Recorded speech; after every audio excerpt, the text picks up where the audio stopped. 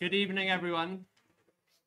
Very nice to see so many of you. Welcome to Blackfriars. Welcome to our first Thomistic Institute lecture of 2024.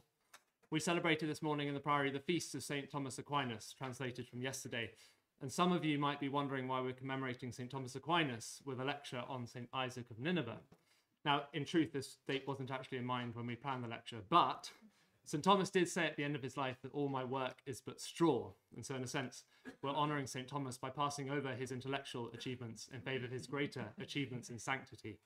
So I also learned yesterday the two do in fact share a feast day, the 28th of January, yesterday. So it's all very providential, and I'm sure St. Thomas will be pleased we're expanding, broadening our theological horizons this evening. Our broad theme for the term at Blackfriars in our reading group and our lectures is philosophical and theological anthropology. What does it mean to be created in the image of God? And this evening we turn to the rich tradition of East-Syriac mysticism. I'm sure it will be new to many of you this evening, and I hope there's a great amount you take away from it. And tonight we're going to look at one of East-Syriac mysticism's most celebrated figures, St. Isaac of Nineveh. And it's a huge privilege and joy to be able to welcome Dr. Valentina Duca, who has an immense expertise on St. Isaac and a great passion for his thought, not just for its historical interest, but for its relevance for contemporary questions too. Dr. Duca is a postdoctoral researcher at the Department for Comparative Religion at the Hebrew University of Jerusalem.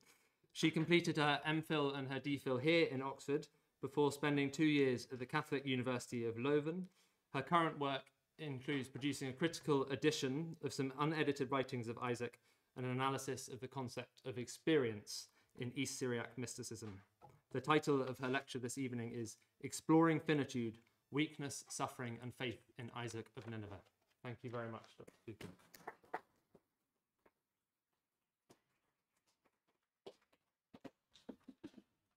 Thanks very much, Brother John, and thanks to Blackfriars, and thanks to the Thomistic Institute for this wonderful opportunity to talk here.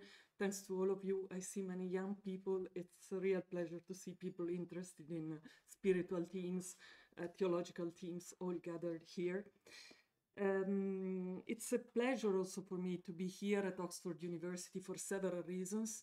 The first is that it was here that in 1983, Sebastian Brock discovered an important part of Isaac's writings, and this created a new interest in Isaac's corpus, in Isaac's thought. A lot of publications are born from this, and so for me, it's an honor to be here. But it's an honor also because Syriac studies have been cultivated in this university for a long time. It's one of the few places in Europe or in the European space where this is done. So here we have a great opportunity to learn this culture and the language. And I had the privilege to study here with Professor David Taylor. It was a great honor, a great professor who respectful of the research of the student and able to guide us through the texts. And it is through the text also that I want to journey with you today. So in the handout, you find several quotations of Isaac that I translated. You find also the Syriac. Not many of you will be able to read the Syriac, but maybe this is a suggestion, let's say, for further study. And at the end, you find the primary sources in English, both editions and translations, recent translation of the headings on spiritual knowledge of Sebastian Brock is there too, very recent, 2022. And then we have a few studies of secondary literature on Isaac. So today we are talking of Isaac the Syrian. I don't know how familiar you are with Isaac. Isaac was a solitary monk. He lived in the 7th century. He was, for a short moment, a bishop of Nineveh due to the effort of the Catholicos George I. But he was born in in current Qatar, let's say, or Bet Qatraye, the region of the Gulf, and he belonged to the Church of the East. The Church of the East is this branch of Syriac Christianity, which was in the Persian Empire, so Mesopotamia, Iran, but it expanded down to the Gulf region and also had a missionary expansion towards Central Asia and China and India. But it was a minoritarian church, so it has never been an imperial church. Before, it was the majority of the people were Zoroastrians, and then after the fall of the Sasanian Empire in 651, we have Islam gradually taking over. And so it's a church which has always been marginal in a way, although communities were thriving. Marginal at least from a more Western or Greek perspective on Christianity. And nevertheless, it was a church in which, in the 7th and 8th century, there was a blossoming of ascetic mystical writings. In particular, we have Isaac of Nineveh, but we also, Isaac is of course the main exponent of this movement, but we also have Dadisho Catraia, and we have Simon of Taibute, always in the 7th century, and in the 8th century we have John of Daliata and Joseph Azzaia. These two mystics were condemned by a synod by the Catholicos Timothy I, but the successor rehabilitated them and their writings became central for the Syriac spiritual tradition. So it's not only Isaac the Syrian, but it's a kind of universe, a spiritual sensibility, if we want. This church, this is important to bear in mind, has been labeled as Nestorian for a long time because it did not accept Ephesus and Chalcedon. But of course, this label is quite misleading. We have to bear in mind that the main theologian for them was more than Nestorius, Theodore of Mopsuestia. And Theodore of Mopsuestia is central also for Isaac. We will see a special perspective of Theodore that Isaac inherits. But together with Theodore, we have other influences in Isaac, especially Evagrius Ponticus.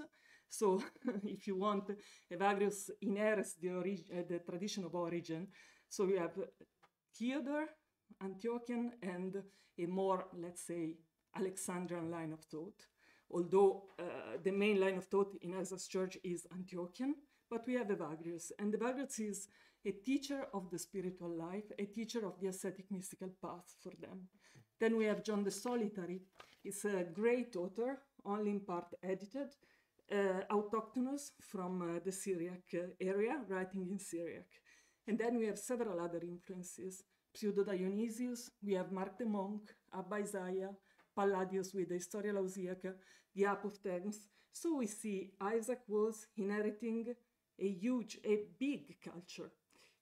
And nevertheless, his writings is not directly theoretical or directly theological, but it is experiential. So the interest of Isaac is mostly in the journey of the human being, in the dynamics of the inner experience, in what Benedict might call quaerere deum. So that's what he's interested in. And he writes for disciples who share the same interest. But we have to bear in mind that he does this coming from this background of a wide culture. So not only feeling, but really also thought. And although he is unsystematic in a way, his thought is extremely coherent. To come back to his life and to his writings, so Isaac became a bishop of Nineveh, but after 5 months he renounced and he went to live on the mountains of Khuzestan in southwestern Iran, where he shared the life of monks of the region. It was a semi-eremitical life, so it was not a cenobitic life, but it was not a life of complete isolation. And he had disciples. We know that his writings were written for disciples. So they have a kind of a dialogic tone, right? He often speaks to his beloved, or he speaks of fathers he goes to meet. So it's extremely dynamic. And what do we have of Isaac today? So we have the first part, 82 discourses, And this was very important because it was translated into Greek in the end of the 8th, beginning of 9th century in Marsaba, a monastery near Jerusalem. And from there it passed to Orthodox Christianity, so that Isaac became a foundational author for hesychasm. And from there, he passed into Slavic, so Paleo-Slavic and then the Slavic languages, and became an essential reference also in the Russian culture. And we have up to an influence which is not only in monastic circles, but also, for instance, and especially in Dostoevsky, in the Brothers Karamazov, the figure of the Starek Zosima, but also other ideas expressed in the novel, really comes from Isaac. From this Greek translation, there were translations also in other languages, and one is Latin. Of course, in the Latin West, Isaac was not as influential as in the East, Syriac and Greek, but it had an influence. So 50 discourses of the first part were translated into Latin, and they were very much appreciated in the milieus of the spiritual Franciscans, but also Dominicans. I recently discovered new of Isaac, and other religious orders. His figure merged with a figure of Syriac Isaac, who lived near Spoleto and founded an eremitic colony there, and Isaac of Monteluco. And the person who speaks of this Isaac, so not our Isaac, but this Isaac, is Gregory the Great in the dialogues. These two figures merged, and therefore Isaac became a reference also in the West. And an interesting point, this is interesting for contemporary research, is that Turnuysen, a theologian who was a friend of Karl Barth, he was a lover and a scholar of Dostoevsky, and he highlights especially passages of Dostoevsky where there is an influence of Isaac. So an Italian scholar, Salvestroni, she's a scholar of Dostoevsky, hypothesized that Isaac had an influence also on Barth. Of course, it's indirect, very indirect, so we can doubt about it, but it's interesting to think the ways thoughts is transmitted. But today we are going to talk about finitude. So finitude is a specific way Isaac has to speak of anthropology, which is the theme of the Thomistic Institute for this year. So the reflection on anthropology and therefore on creatural finitude is central in Isaac, and we can also say that the quest for God itself is rooted into his reflection on anthropology. So the quest for God, we will see, is rooted in questions which emerge from a quest which is related to the condition of the human. So when we say that today we do a theological study of Isaac, it is true, but it's not an abstract theology, but a theology whose questioning about God is born from experience. This is very important for me to highlight. And in this sense, it has also a universal significance which goes beyond boundaries, as actually happened also through history, as we can see. I want to explore this theme in 3 steps. So the first is to understand how Isaac conceives the human condition. The second is what Isaac calls weakness, Syriac mḥiluta. It's a technical term in his corpus, very important, and I want to explore with you what it means. And then I want to see how Isaac outlines a process of relationship with weakness, and what this has to do with the birth of a certain approach to faith and to human radical solidarity.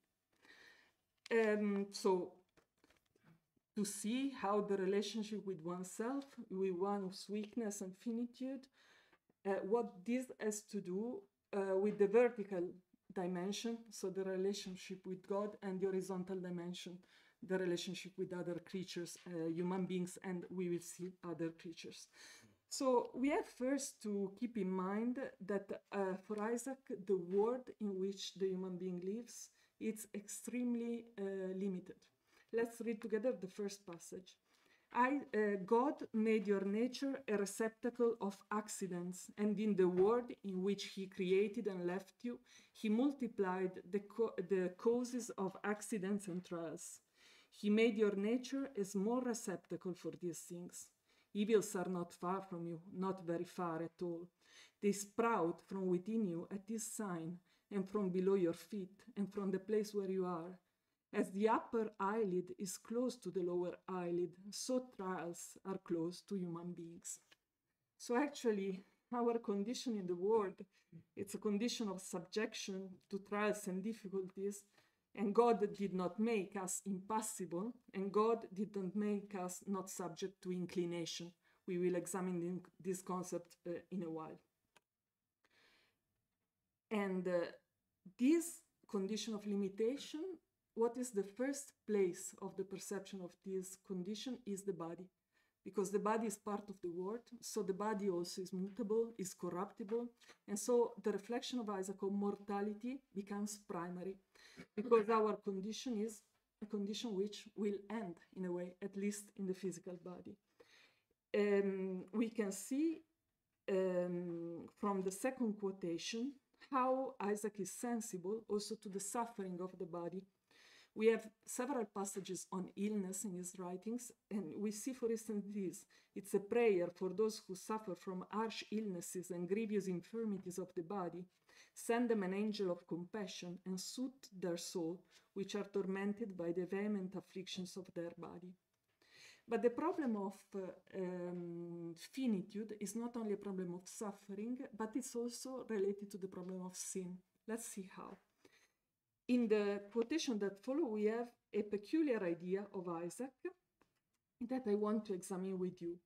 We did not become mortal because we sinned, but because we were mortal, we were pushed to sin.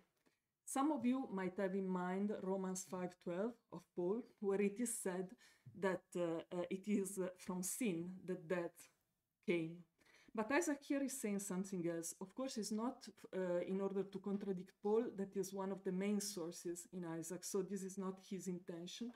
But he wants to focus on the fact that it is an ontological problem, the problem of our limitation, of our radical finitude, that leads us to defensive reactions against this problem, which lead to sin. And these defensive reactions for him are the passions. In the monastic discussion of sin, the origin of sin is related to the passions, greed, envy, pride, these kind of things that then became also the vices, no, in the West. But in the original reflection of Evagrius Ponticus, these are 8 original thoughts which lead to passion. If you listen to the thought, you will follow a passion, and if you follow a passion, you will fall into sin. That's the idea. So for Isaac, these passions are caused by our fear of our finitude and mortality. And this is also fear of suffering, as he says in another quotation. One of the saints said, "The body becomes a companion of sin because it fears afflictions of being tormented and dying to its life."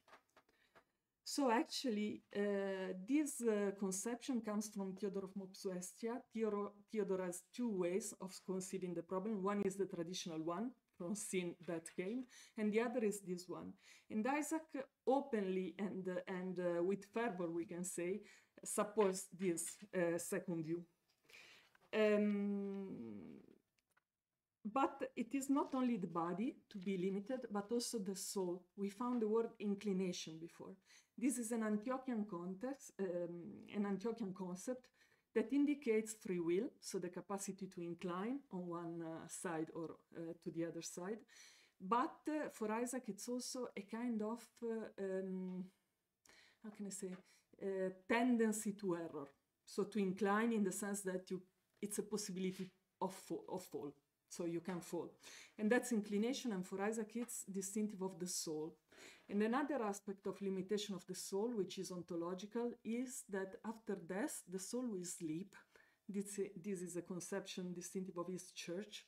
So the soul will sleep until God, with his powerful and omnipotent hint, will awaken the soul in the final resurrection.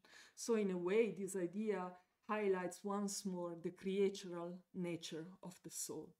And then there is the other problem of the soul, which is subjection to passionality.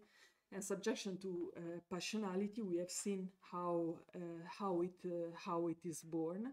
And what I want to highlight concerning this idea is that Isaac, with this idea, proposes a precedence of the negative, we could say, in the sense that at the origin of human experience, so at the origin of creation in Adam, but therefore in all of us, there is an element of imperfection, of incompleteness, an aporetic element, if you want. And therefore, the problem also of the moral fall, the problem of sin, is not only moral, but primarily it is rooted in a certain way of dealing with an ontological problem. In fact, we have seen in the second quotation that the problem is fear of mortality. It's not mortality per se. The creature has fear to suffer, has fear to die. And highlighting the problem of fear means highlighting that the problem is not mortality or suffering per se, but the problem is our relationship with it. And I believe this is extremely modern. So it means there can be the possibility of a different relationship with these elements. And this is precisely what the solitary in his journey look for. So a different relationship with the conditions of limitation and finitude. And this is made possible by the fact that Isaac conceives, following the tradition of John the Solitary, the soul as non-passional. So there is a core of the self which can be free of passions. Isaac, in fact, thinks that this inner non-passional core of the self can be in relationship with other elements of the self, the thoughts we have mentioned before, the passions, and through this exercise of relationship that can become strong and free from these influences. We can read, for instance, some passages which indicate this relational movement of the soul. Observe yourself continuously, my beloved. Enter within yourself continuously. Which of the passions do you see to have grown feeble in your presence? And again, the solitary should always remain before God's presence if he wants to seize quickly the small points which throb in him and to learn to discern in the peace of mind the thoughts which enter and go out. So you can see how he outlines the dialectic between, let's say, a subjective pole of the self and an objective pole of the self. We will see how this is important also in the transformative journey of ascesis that we will examine in a while. We have seen then the condition of the body and the soul, its limitation. And when the subject faces this limitation, the first movement is the attempt to transcend this condition. And for Isaac, this desire is justified because God himself is conceived as a consolation of suffering, a liberation from suffering. Let's read this beautiful passage where Isaac says, all will receive fulfillment when our Lord will rise from heaven above all, and he will raise us from the dust, and will give renewal and liberation from suffering to us and to the whole of creation, and will make all ascend with him to the heavenly dwelling. So the movement of faith is not a movement which is only mental. We will see it also at the end, so adhering to a confession of faith, but is a movement of trust in a God who is conceived as liberating from suffering. And nevertheless, Isaac has a strong awareness that this liberation is not possible on earth. And so we find in his corpus this kind of sentences. Since human nature has not yet been raised above the order of mortality and the weight of the flesh, it cannot be completely in that spiritual state, which is above inclination. The provocations of the passions do not cease until the world exists. There is no perfect freedom, in fact, he writes, in an imperfect world. So we can see between these two poles, his reflection unfolds. And it is precisely at this point that the concept of weakness emerges. Weakness in Syriac is mḥiluta, but Isaac also uses several other terms that you can find on the second page of the handout. So weakness actually for Isaac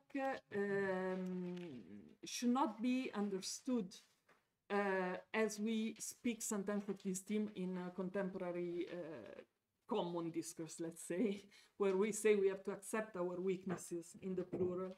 So for him, weakness is an ontological condition, and is the condition of exposure to suffering and death that is distinctive of human beings.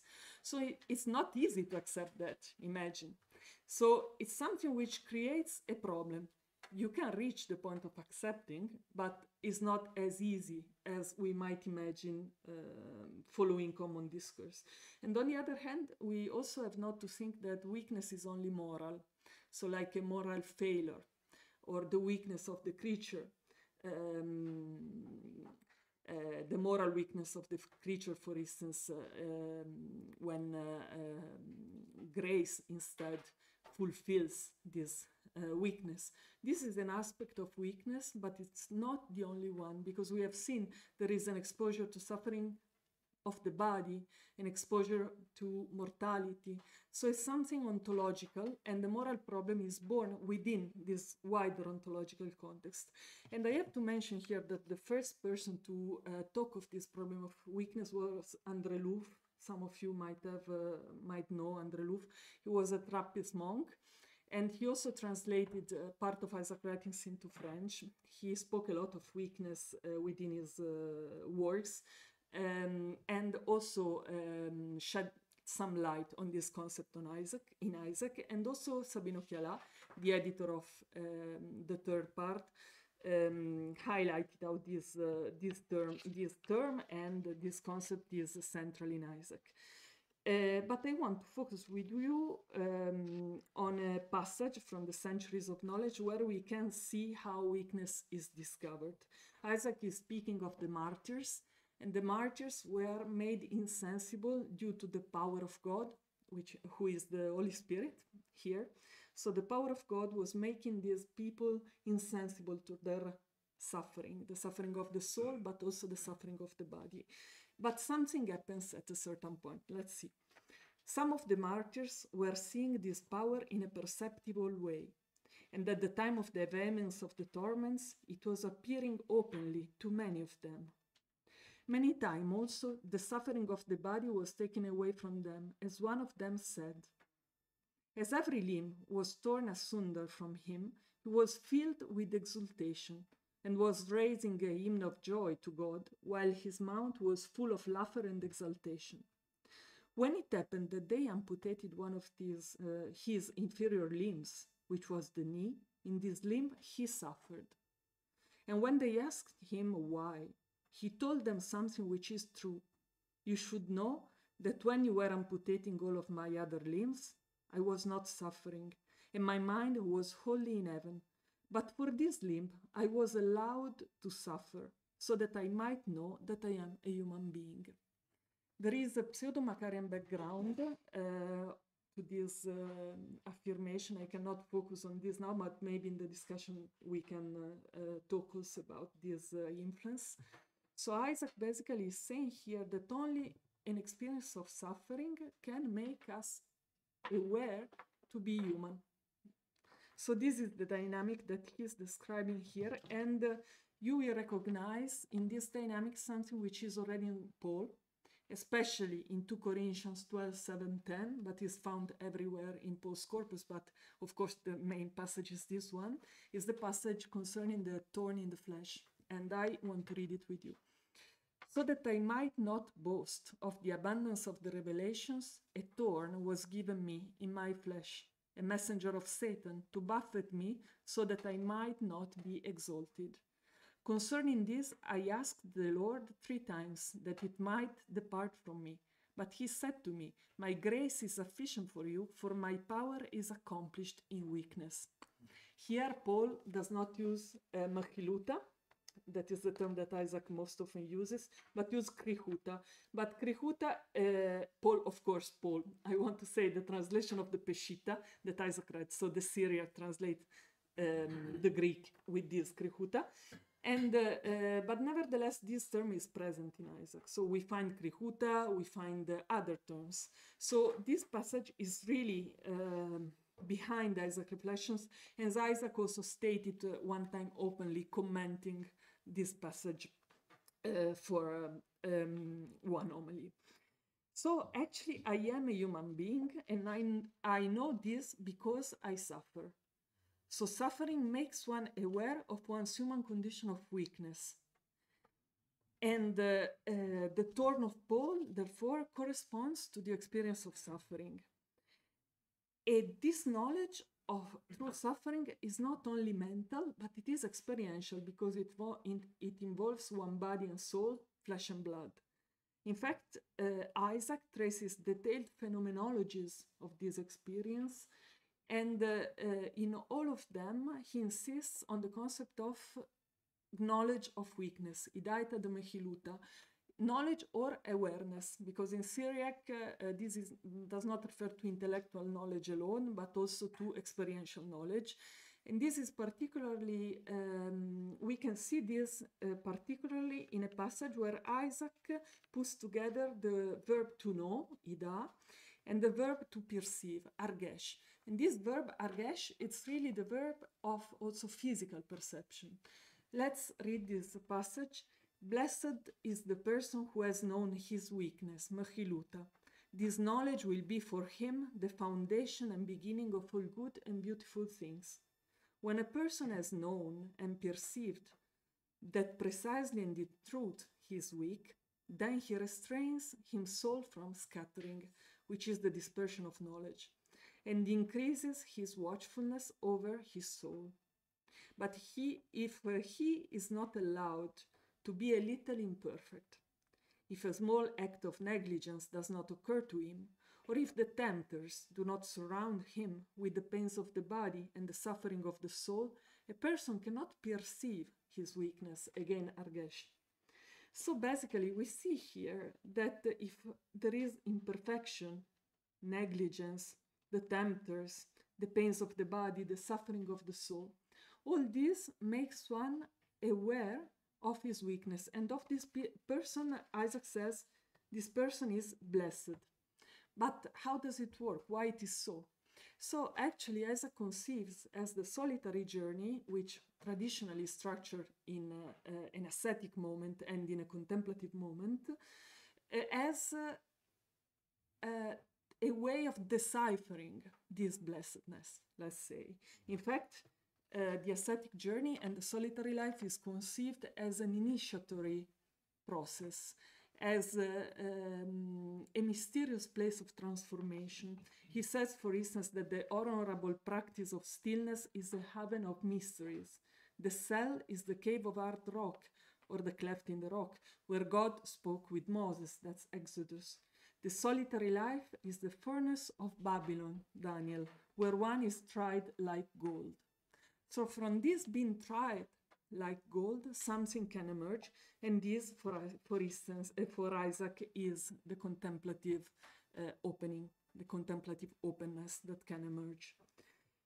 But we would mistake Isaac if we would think that it's suffering per se that has a value. Suffering has a value because it teaches the person, if the person listens, a relationship with him or herself. And in this sense, there is a passage of Isaac that I find particularly telling, although it's made of images, so it's not theoretical. What I'm going to argue that he says is not theoretically or openly expressed, but I believe it's very telling.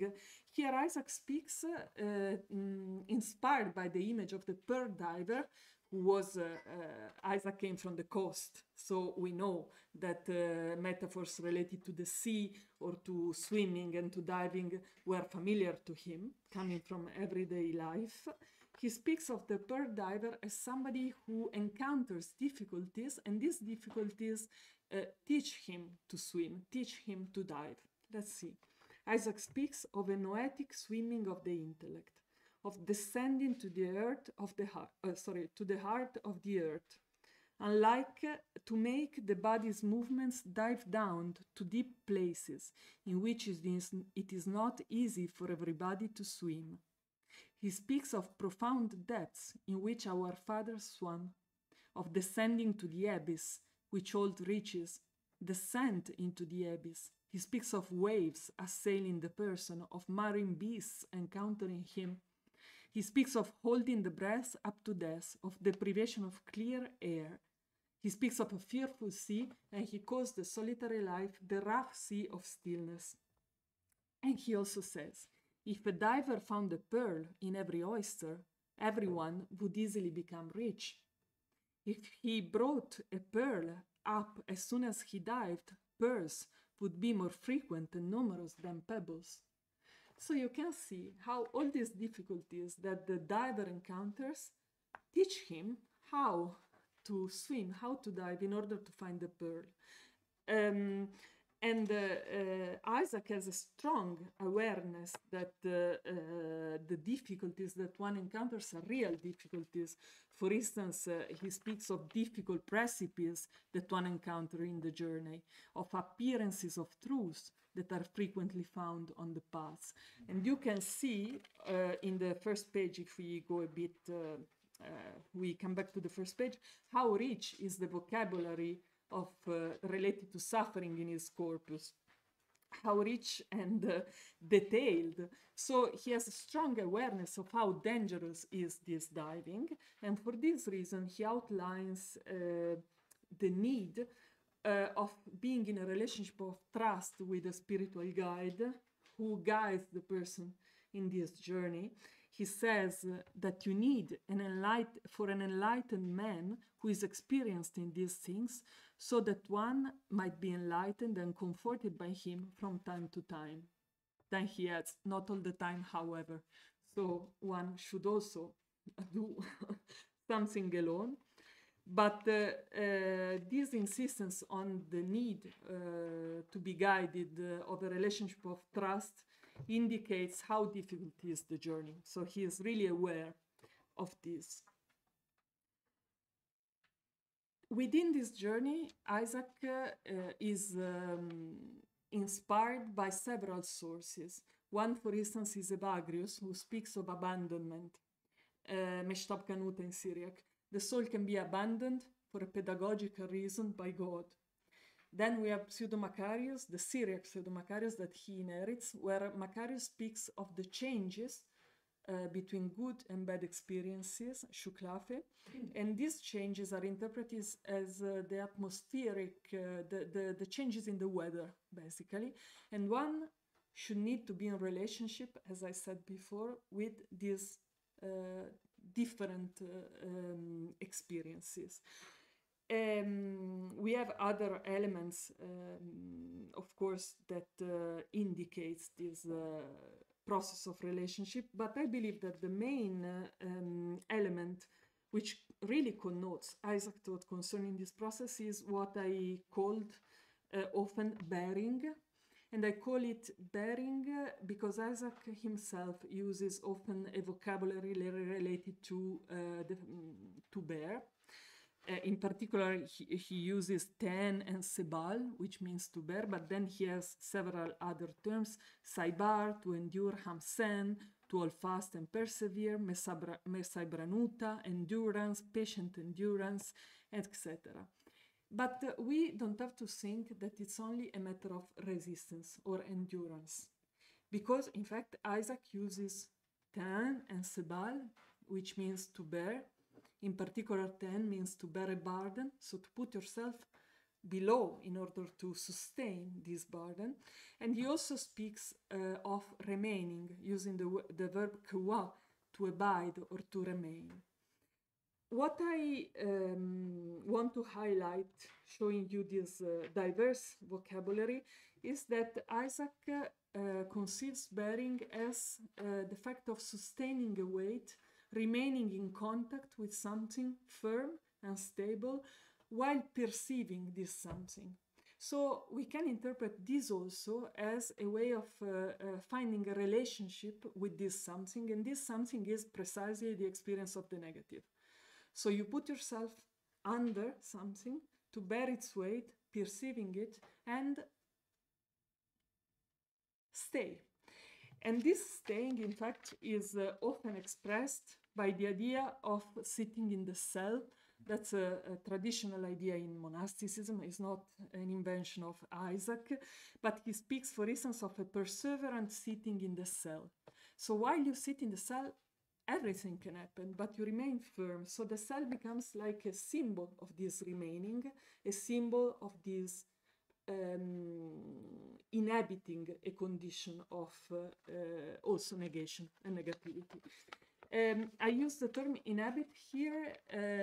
This term is often used in the sciences related to phenomenology in the previous century. In particular, I find the use also in a psychoanalyst and philosopher, Pessina,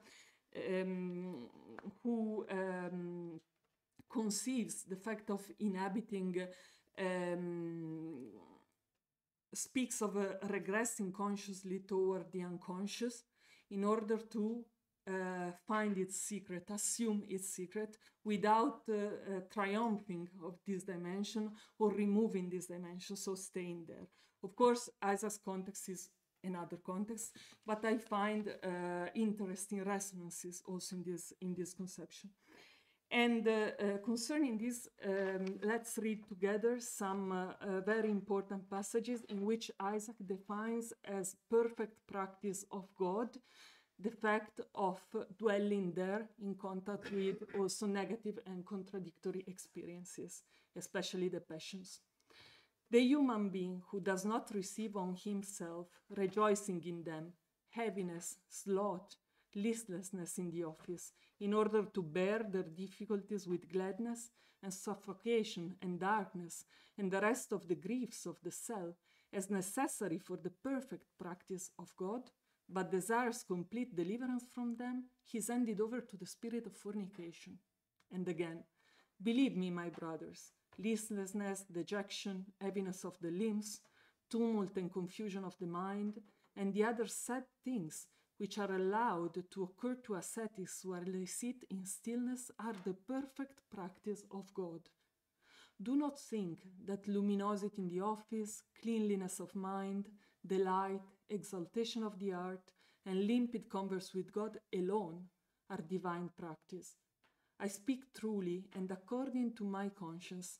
The thoughts of blasphemy, vainglory, and the hateful movements of fornication, also this is reckoned to be a pure sacrifice and a holy and divine practice, except for pride alone. Because the person perseveres in the struggle of the Lord in all things, those of the right and those of the left.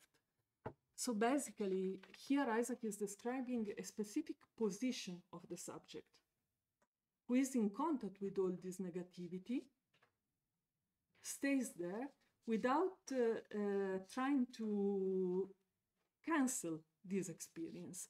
So what is the perfect practice of God is not the passion in itself, but it is the subjective attitude before this passion, this attitude of remaining strong and firm before this. And within this experience, actually, for Isaac, a transformation can become possible.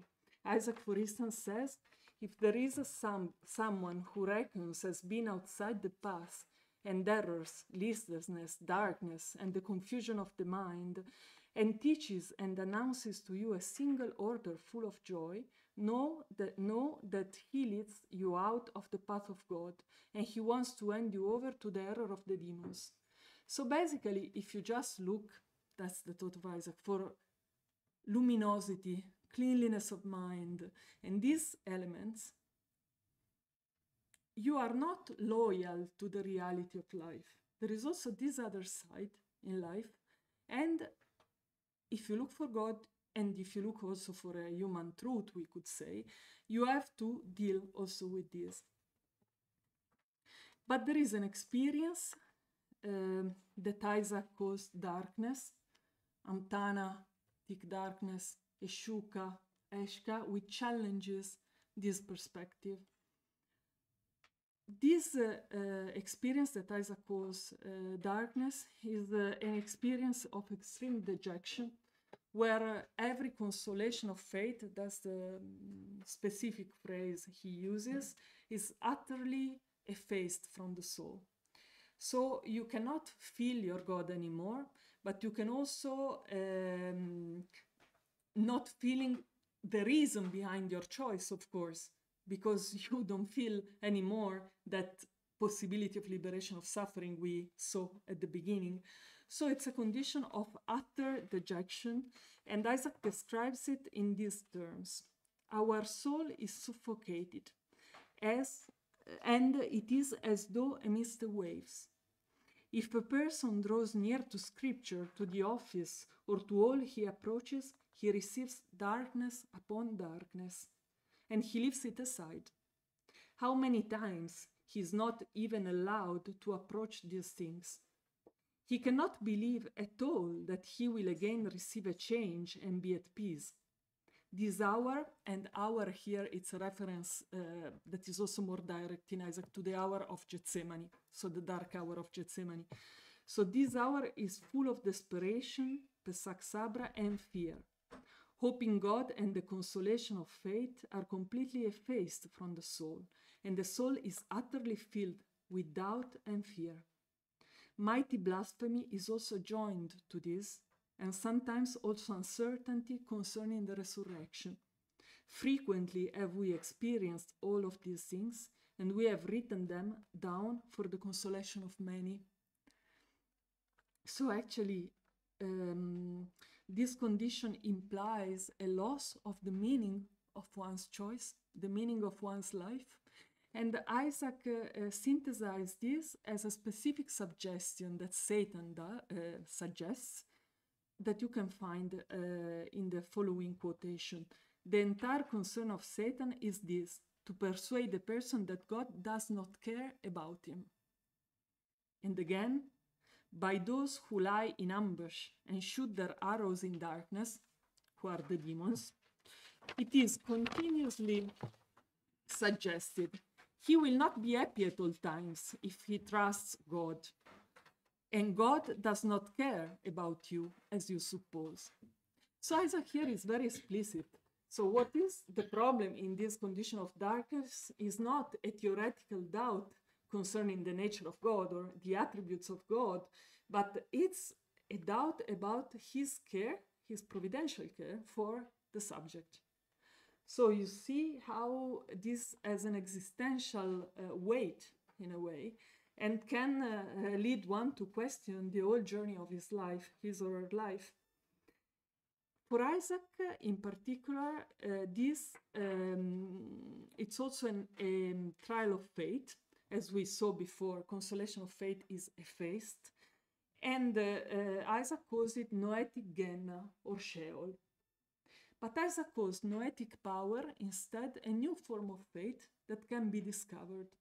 In Isaac, we find two ways of speaking of faith. This is something that he inherits from Mark the monk, who also speaks of these two faiths. One is the faith taudita, which means the confession of faith, that for Isaac is extremely important, but has not the same role of the faith tuklana. And the faith tuklana is the faith trust. Tuklana means trust. And so Isaac says that only the faith tuklana can really be a solution to this noetic Gehenna. The faith that dissipates fear, in fact, is not that faith which is the foundation of the confession of the Christian community, but that noetic power which sustains the heart through the light of the mind, and through the testimony of conscience stirs in the soul a great trust in God. For him, of course, there is no contradiction between the two. It's like one is within the other, right? So you have to access to, one is the true meaning of the other, actually. We could put it in this way. And therefore, the perseverance sitting in the cell will be in this condition of prostration and dejection, the attempt to find back this faith trust. And sometimes this faith trust cannot be found back.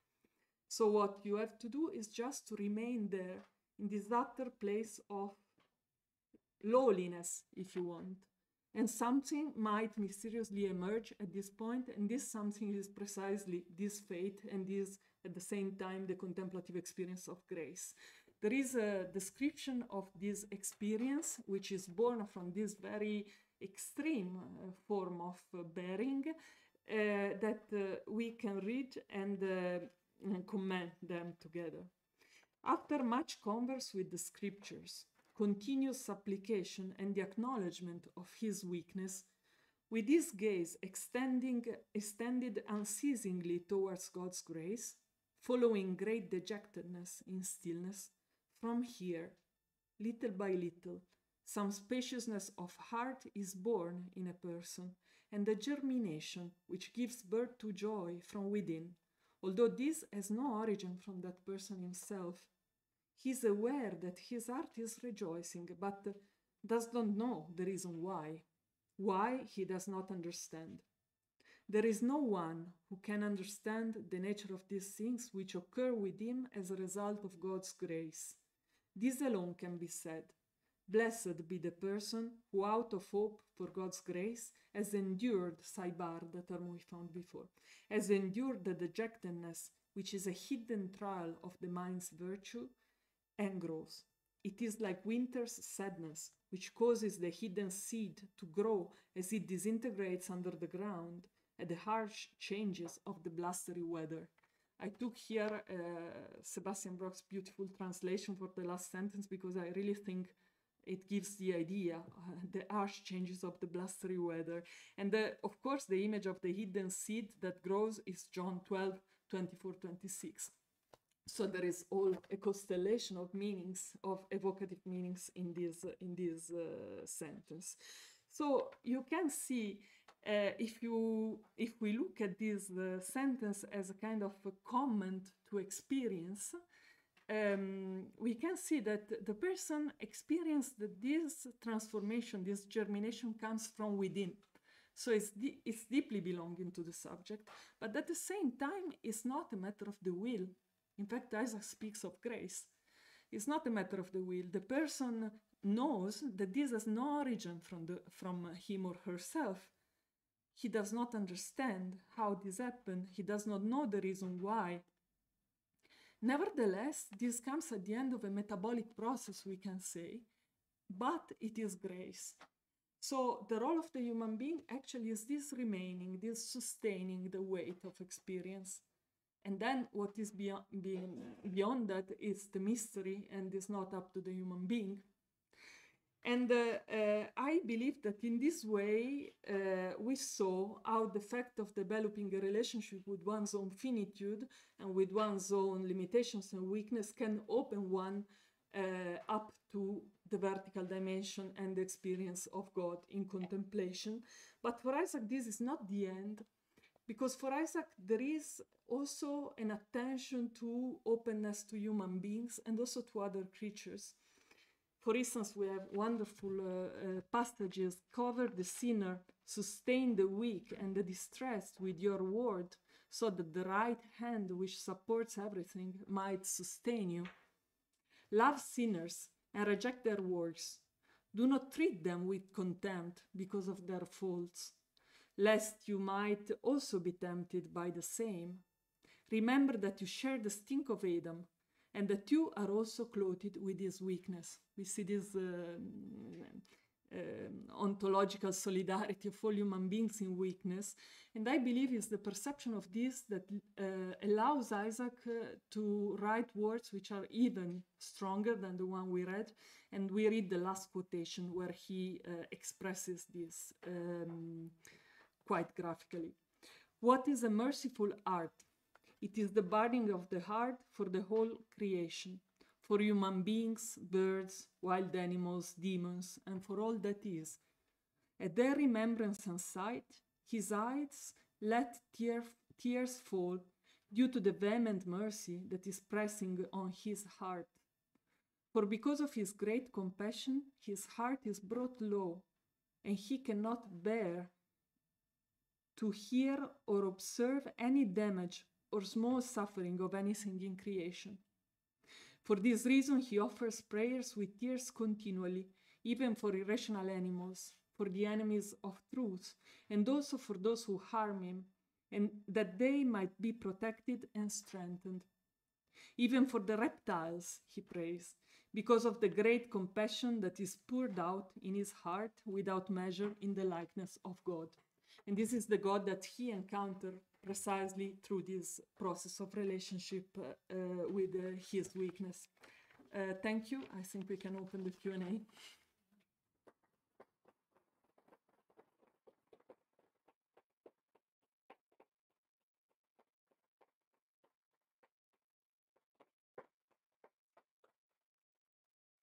Thank you so much, Dr. Duca. That was wonderful for opening that whole world to us. There's a huge amount to explore there. We'll open the floor to questions. If I might begin with one